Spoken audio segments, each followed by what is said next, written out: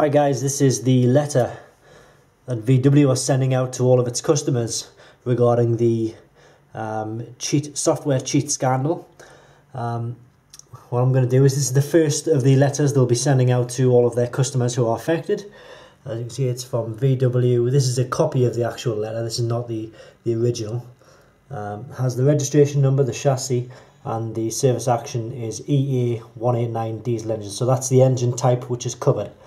October 2015. I'm writing with reference to the recently highlighted emissions issue regarding EA189 diesel engines, and I'm now in a position to confirm that your vehicle is affected by this issue.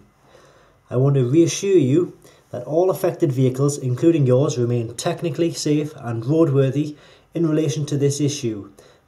There is no need for you to take any immediate action. However, a service action including your car will be required to rectify the issue. Technical solutions are currently being developed and the matter is being worked upon with utmost priority. We will contact you again when the technical solution is available to confirm the next steps. Please be assured that when work relating to this issue is carried out on your vehicle, the repair will be at no cost to you, and we will do our utmost to minimize the inconvenience to you.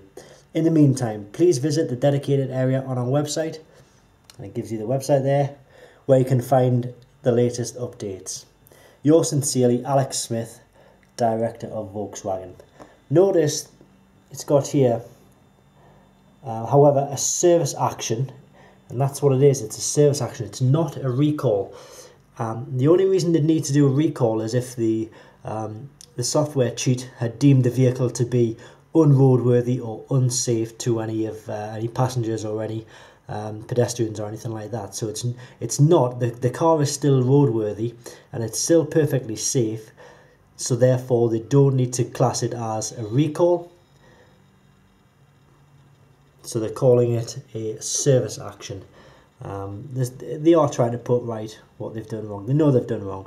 But anyway, this is just a short message to show you the letter that they are sending out. And we'll also update you when the next letter comes out as well.